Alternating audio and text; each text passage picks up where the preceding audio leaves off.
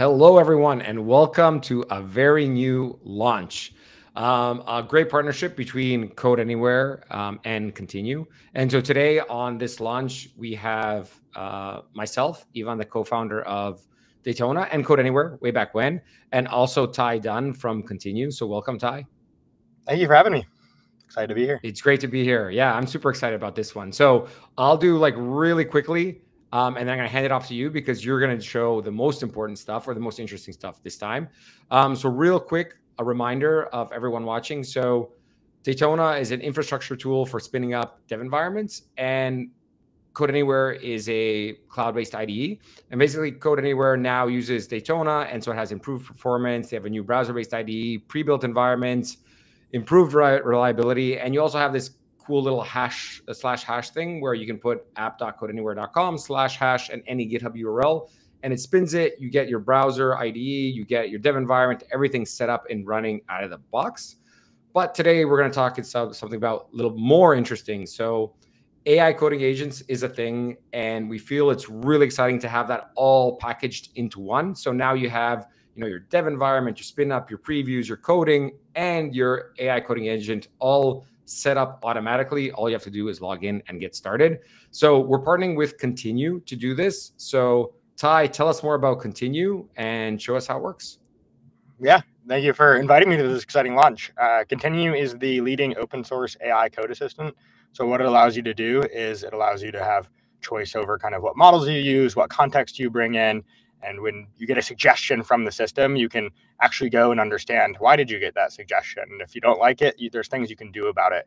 And so the really cool part about partnering with Codeanywhere and Ivan today is that they make it so easy to use Continue, right? To get started with Continue. Right before this call, I fired up Codeanywhere, launched a workspace, and Continue was there working already. The models they supply as part of the workspace, and so you can just begin using it immediately. And so I'm super excited to show it to you today and have you try it after you watch this video. Cool.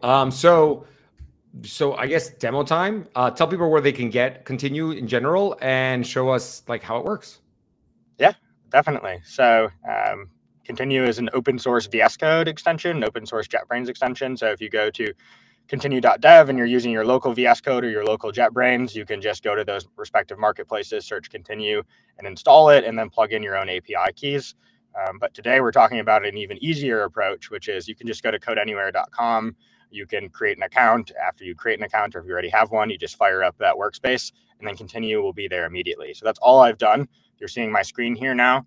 If I cut over myself to that screen, you can now see me, and you can see a very basic Python project, right? Hello, remote world. I think this was the one that came with Codeanywhere when I chose Python as my starting environment.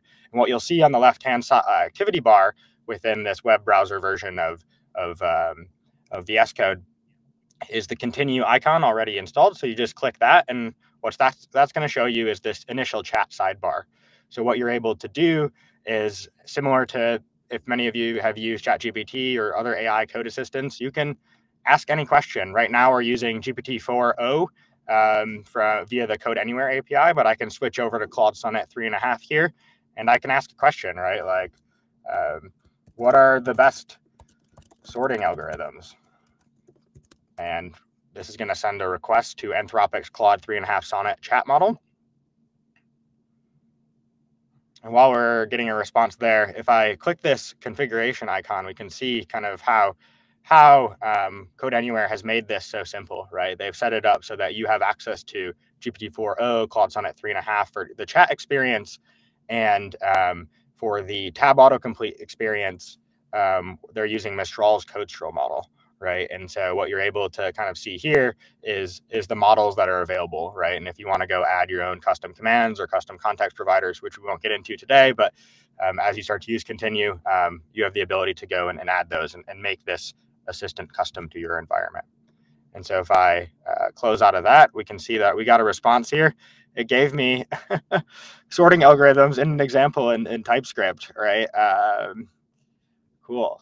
Oh, and then it provided me some examples: quick sort, merge sort, heap sort. So what I'm going to do is I'm going to say, like, let's do bubble sort. So like, give me a bubble sort example in Python. And I'm going to actually switch over to GPT-4o. Let's try that this time.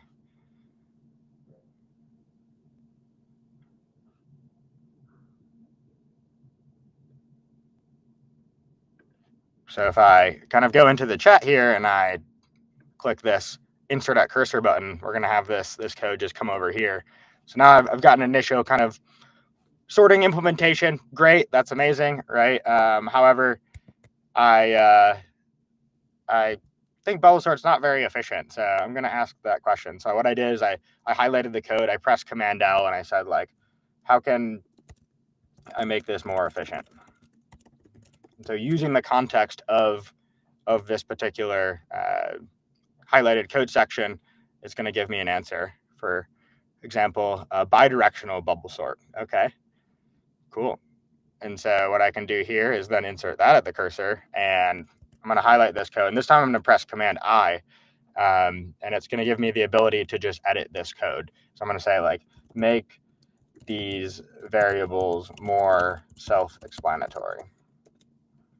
So I'm going to be able to do a transformation of this code. So it's going to insert a suggested transformation here, showing me kind of the different sections it's deleted and added.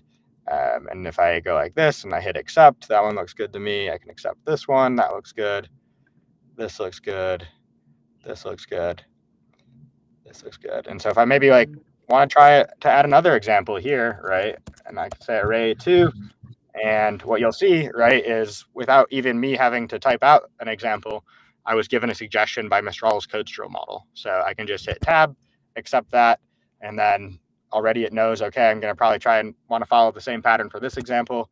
I do that, I click save, and kind of through this, you've seen the main 3 affordances for using Continue within Codeanywhere.